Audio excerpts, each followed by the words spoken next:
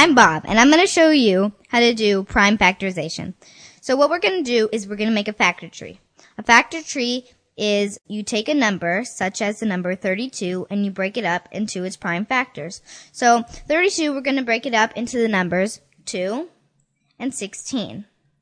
So we're going to try to get it down to all prime numbers. A prime number is when a number is only divisible by 1 in itself. 32 is composite, meaning that it is divisible by more than the numbers 2 in itself.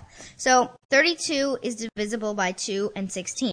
Now we are going to keep going. And we see that 2 is a prime number. It's only divisible by 1 and 2. So we're going to circle that, showing that it's a prime number. Now we're going to break up 16. 16 is divisible by 8 and 2. We see that 2 is a prime number, so we're going to circle that. Now we see the number 8. 8 is divisible by 2 and 4. We see that 2 is a prime number, so we're going to circle that, and we're going to keep going. 4 is divisible by 2 and 2. So we're down to our last 2 prime numbers. We're going to circle both of them, and then we're going to write it out.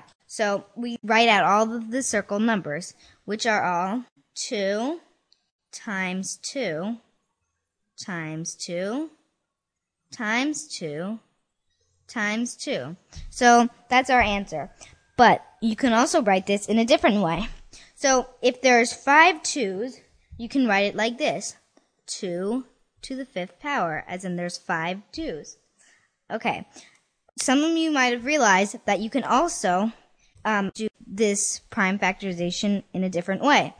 32 is not only divisible by 2 and 16, it's also divisible by 8 and 4. So we're going to do it by 8 times 4. 8 is divisible by 2 and 4, and 2 is a prime number, so we're going to circle that, and we're going to keep going. 4 is divisible by 2 and 2, and we're going to circle the prime numbers of this, which are 2 and 2. Now we're going to keep going. 4 is divisible by 2 and 2. We're going to circle those, and we're going to write out all of the 2's. So all the circle numbers are 2 times 2 times 2 times 2 times 2, which again is 2 to the 5th power, which is the same answer as we got for the other problem.